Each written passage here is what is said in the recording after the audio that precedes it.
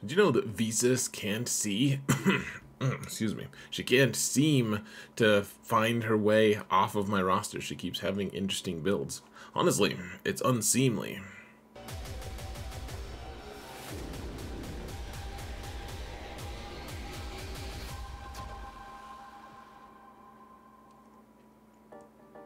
Hello everyone, and welcome to another episode of Zareth Prevails. Today we're going to talk about the top 5v5 offensive teams. This is going to be a crazy season, guys. The Datacron sets, as you well know, are just absolutely off the hook. The defensive teams, don't miss that one, guys. We're putting Malikos on defense, and it is ugly. It's so crazy. I hate putting him on defense, but we'll talk about that in a different video. Also, don't miss my Endless Loops video that I'll link in the video description here. Both of these, this and the 5v5, are both going to be linked in the video description, and you can find them. The Endless Loops will describe some of the teams and explain some of the teams that we're going to talk about here today. Huge shout out to my patrons. By the way, you guys are amazing, and I couldn't do this without you. Thank you guys so much. And if you want to support this channel for free, folks, all you gotta do is hit that thumbs up button, like, subscribe, comment.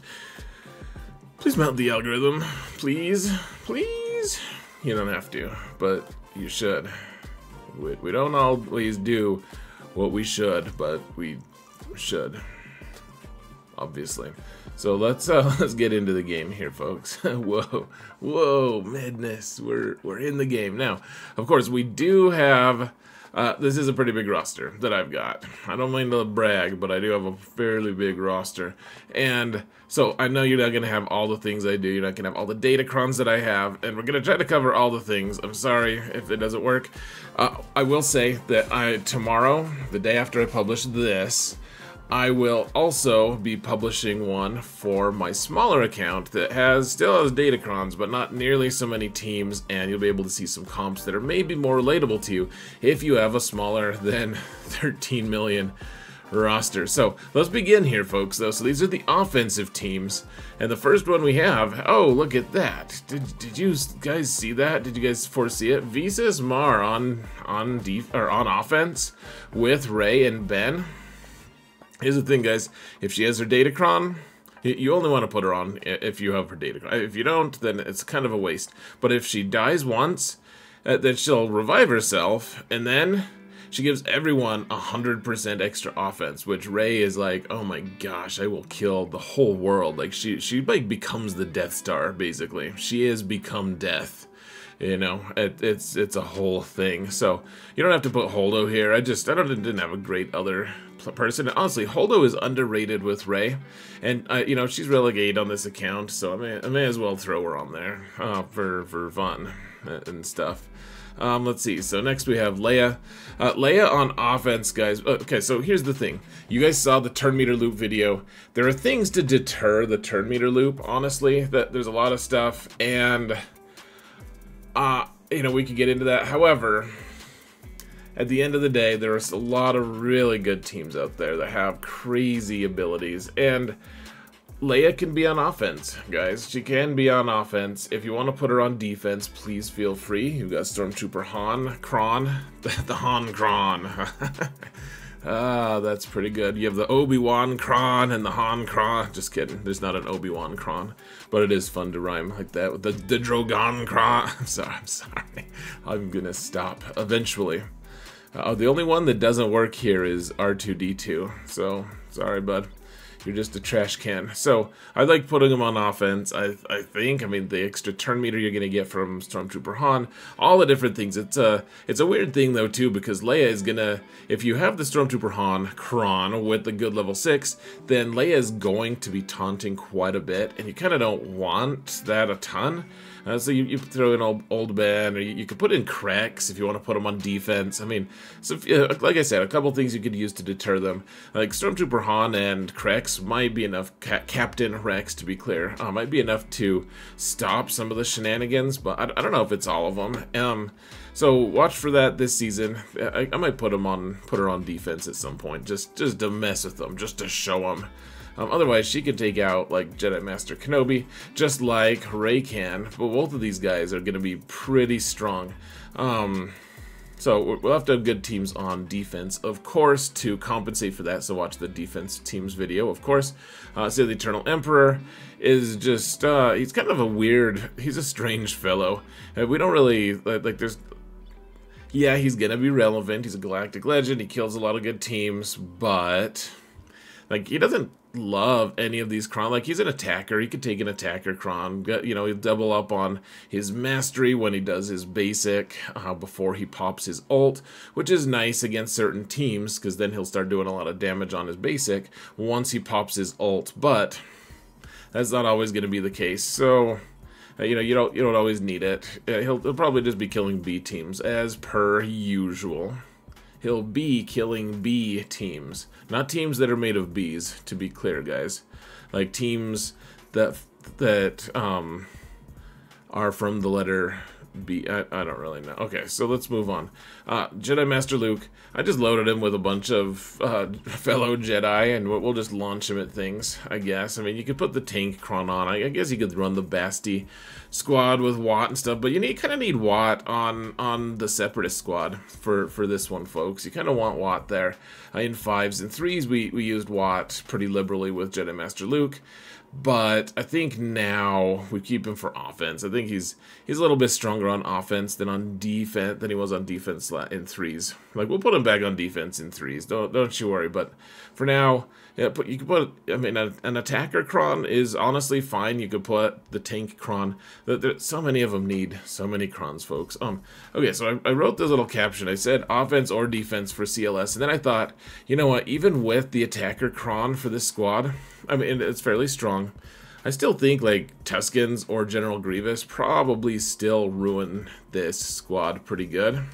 Maybe not all the way, but I think probably you want it for offense, especially because if people are putting it down some of those weird, cheesy turn meter loop teams, you can kind of put an end to it with a CLS team, especially if you have the attacker cron. Even if not, being able to hit first with Han and kind of just start the action or stop the action before it really gets going is a really nice ability. And so being able to do that with this squad, it's probably good to just have him for offense, to be honest. Plus, probably get to kill some of the General Skywalkers that people are going to be putting down, I think. Maybe. Alright, so Malgus. I went back and forth on this one, folks. Here's the thing.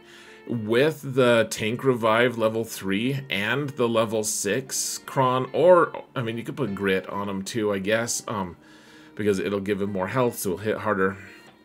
He's going to be really good on defense. Honestly, he really will be. And if you have a lot of answers to the things that I mean, the thing is he answers so many problems that you find on defense. You'll be like, oh, yeah, okay, that's why I brought him.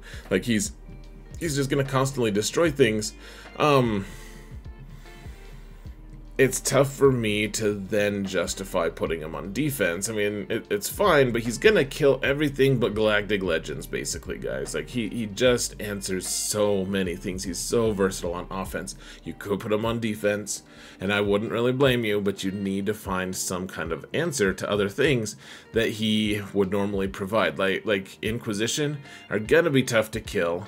Unless you have Malgus. Malgus kills Inquisition pretty well. He kills lots of stuff. So, let's see. We have Bane here, and he's kind of a weird one too. Like, because he only has just 2 of them, and one of them is gonna die. And so, that like in the attacker cron, like his basic is fine. It does okay, but it's not.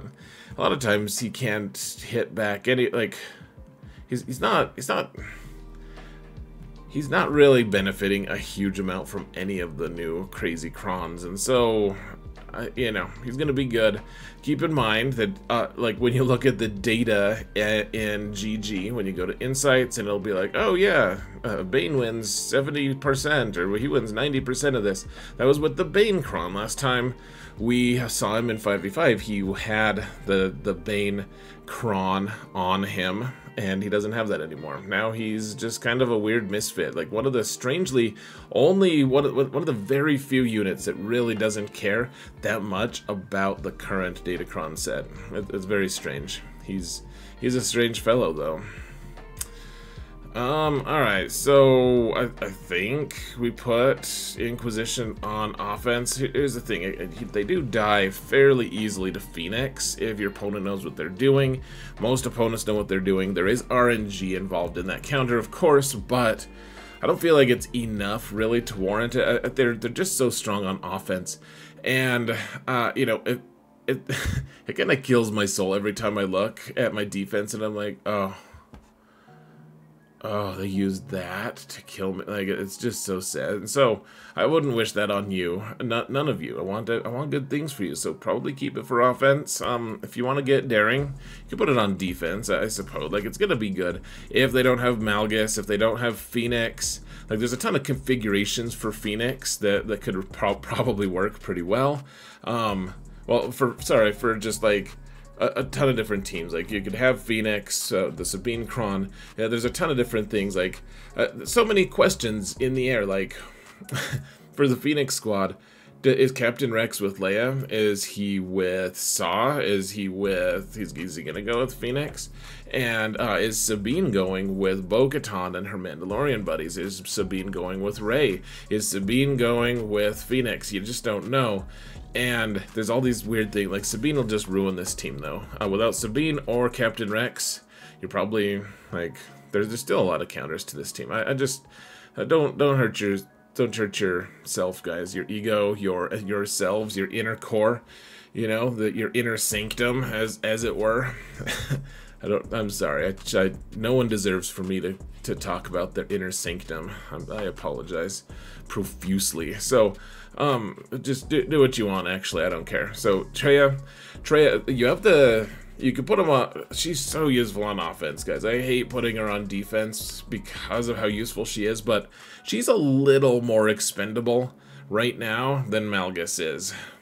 Like, those are probably the two most Swiss Army knife teams out there. Like just throughout any meta, they're just so resilient and good, and they can make use of really good datacrons. You can have you can boost Savage's crit damage to obscene levels with Traya and Nihilus causing all the debuffs and doing all the, it's a very strong team on defense, probably even stronger on offense. You know, you could put this or Malgus on here. I'm kind of giving you guys options in this video because not as many people watch the offensive teams video. So hopefully you get a little more value. More people start watching this. That's not how it works. That's not how YouTube works. I get it. So, alright, Adrad's going to be a little hurt this season because, lo and behold, Baze is not part of his team. Baze is going to go Baze be sit. Saw. I'm so amusing even to myself. But yeah, you go kill Saw with this team, I suppose. Sorry, you go kill Saw. Saw is gonna kill everything with Baze. And so this team, so one of the nice things is support. If you put the support cron on here, then you're gonna boost Jin's offense quite a bit because Cassian is a support, Admiratus is a support. I think Biston's an attacker, right? Yeah. So between Biston and Jin, you'll be able to do a lot of damage. And you'll make K2SO tankier if that's the tank you want. I think I have Scarif Rebel Pathfinder on another team, so you could do that.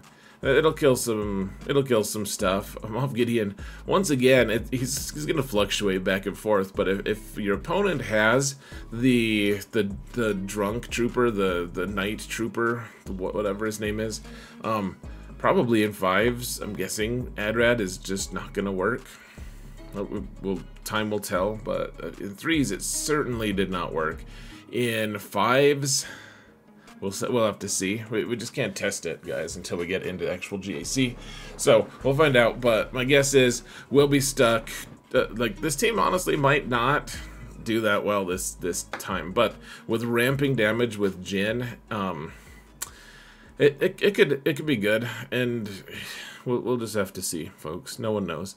Okay, so Afra's in an interesting place, folks, because of Grievous. And here's the thing. So Afra is a support character who hands damage out to her team based on her max potency. If you put a support Kron with Afra, then every time you inflict debuffs on your opponent, she gains potency. Then she hands out the stats. She not only hands out the cool support Kron stats, she also is handing out extra damage from her own kit in the form of potency. And so, but if you're, so you can kill a lot of stuff, but if you're trying to take out like a Jabba team, especially when Jabba has the crazy crons that he does currently, then you probably want B2 to interrupt his turn meter madness. And but the thing is, so does Grievous. Grievous also wants B2, and so Afra can kill a lot of stuff. I think she's gonna ramp damage. I think she'll end up probably killing Jabba pretty well. We'll have to see. I mean, she might not survive the initial volley, but she does have access to Omicrons if you have those available as well for her. It's with Stap and Grievous. I mean, against certain teams, you might not want B2, but B2 is just so nice because he gains that extra turn meter and it's just inexorable.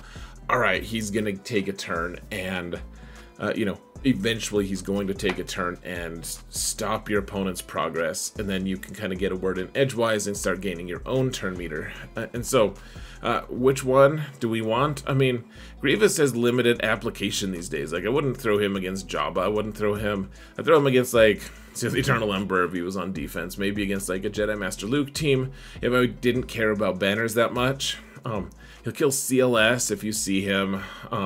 He'll kill a few other teams. Like, he's not going to kill that much. You could almost throw him on defense, but if you do, maybe just put, like, Droideka here or something and have B2 stay with Afra, because I think Afra needs him a little more than Grievous at this point, because Grievous with Stap and the Omicron, it's all right.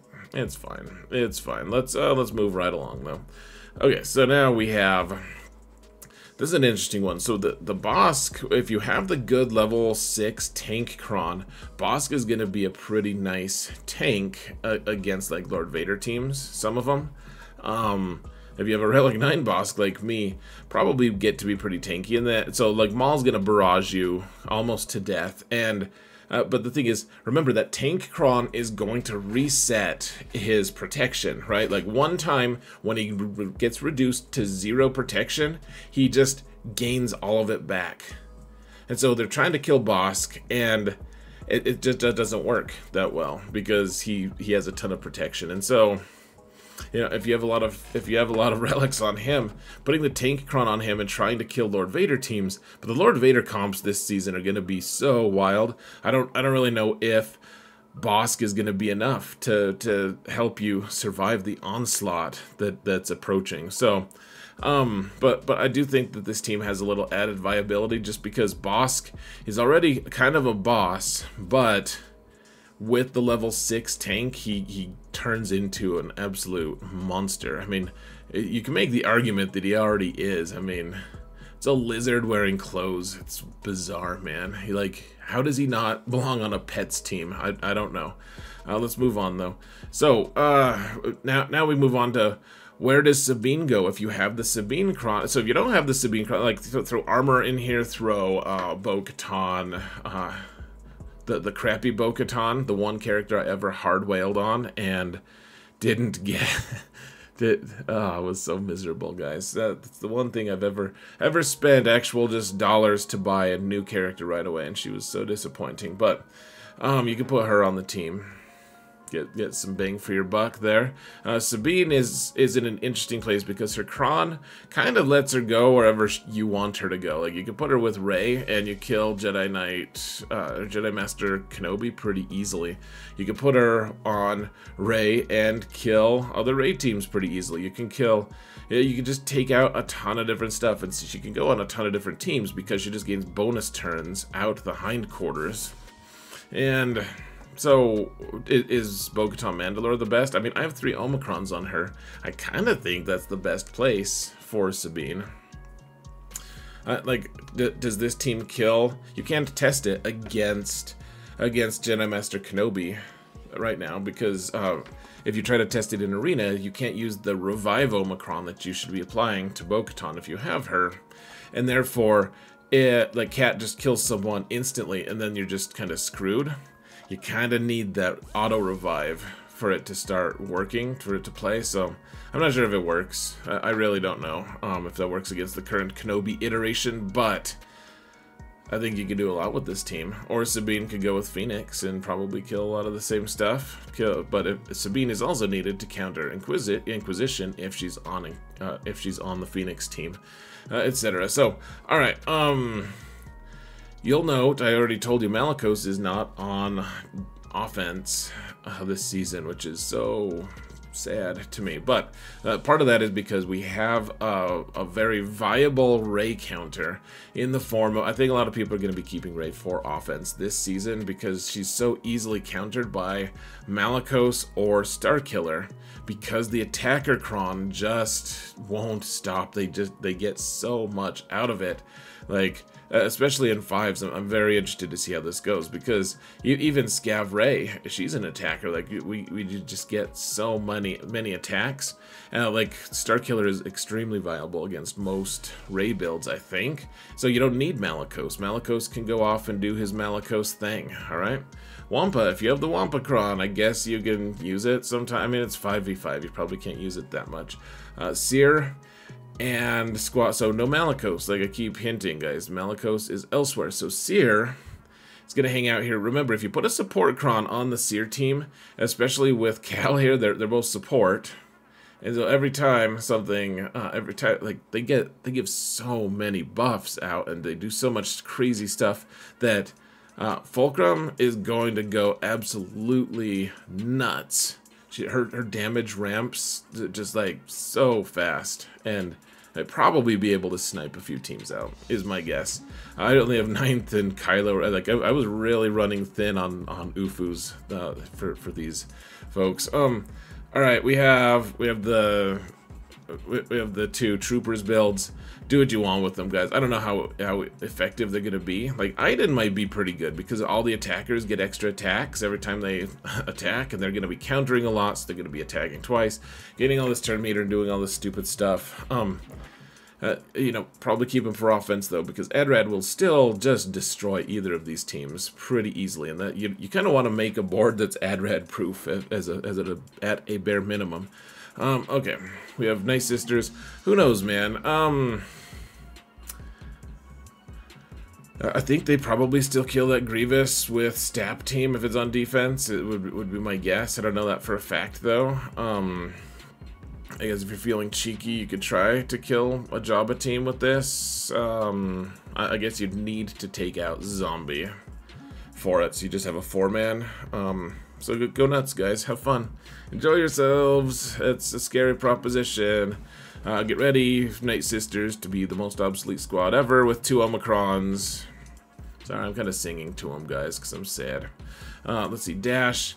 So Dash and Hondo. Nest is another one. She's very plug and play. She could go with Rey. She could go with, I don't know. Probably don't want to put her with Kenobi, but you could do a lot of different teams for Nest. I just like the idea of Nest with Dash and Vander Chewie. Then Hondo can go and interrupt people, and L3 is there because we kind of want to pre-taunt. We can't, if Nest is on the team and Hondo, we can't put IG-11 with Queel on the team, which, I mean, those would be really nice with Nest as well. So, you know, your mileage may vary. If you don't have Hondo, then don't use L3 either.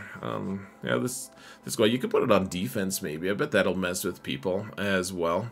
Let's see, Tuskens. Tuskens just get ruined by a lot of stuff these days, especially in 5s. So I would take them for offense and kill teams like CLS or Phoenix or any team that has a ton of turn meter. They're going to be able to stop pretty effectively.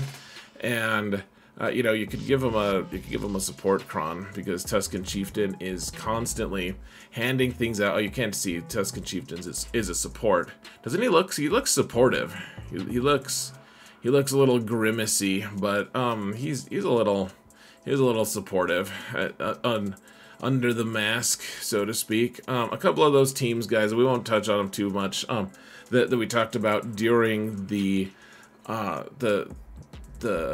endless loop stuff, because you guys can go watch those videos. But they have some good functionality. My guess is that they're not going to be that good on defense, though. If you find them on defense, that's one of the reasons you want to keep Han, because he'll be able to just kind of shut them down, hopefully, or, you know, the CLS with Han. I don't know why, like, Han is the guy who stops them, I guess, is why I said it. But, yeah, this team, these two teams can do really cool stuff. We'll have to find what application is available. And yeah, this is where I put Scarab Rebel Pathfinder and stuff. You just want, so really, for the Rolo team, you want the attacker Kron, and then, is it this? So yeah, this is the attacker one, and so Rolo and Sana are hanging out. And then you just need 3 rebels. I thought Biggs would be nice, so that you could sometimes just like steal the turn from someone if you know they shoot him and crit him and stuff.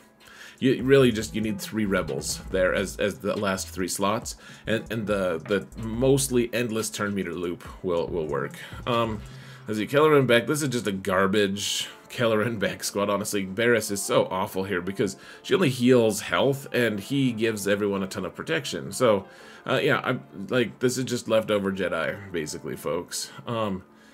Yeah, so what is Phoenix doing? If they don't have Sabine, like, do they just put Ezra on here with Krex?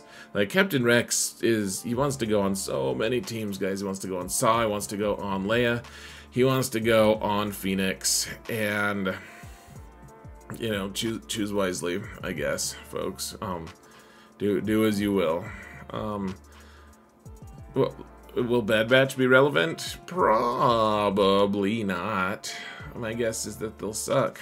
And then finally, you know what? I think if you put good Wookiees on this team, like not these ones. See the words that say probably use better. I'm sorry I had to read that out loud to you, but if you use better one, like if you have Chupio available, if you have Vander Chewie, this team could honestly be pretty frustrating if you use the tank Kron for Zalbar, or, I mean, hold on, is Tarful, he's support, right? Yeah, you guys can't see it, but he is support. So he could be handing out, he could be just distributing all kinds of awesome buffs to people as time passes. Like, he takes a lot of turns. This could be a surprisingly strong defensive team, guys, but probably not this comp.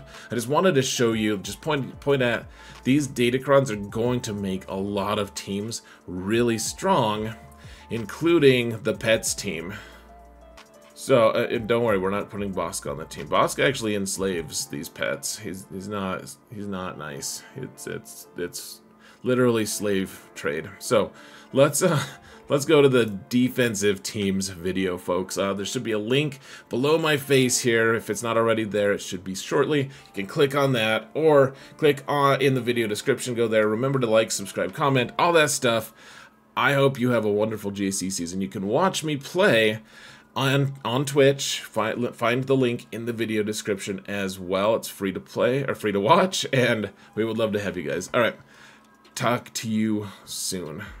Have a good one, guys, and thank you all for watching. Remember that in all things, Xaereth prevails.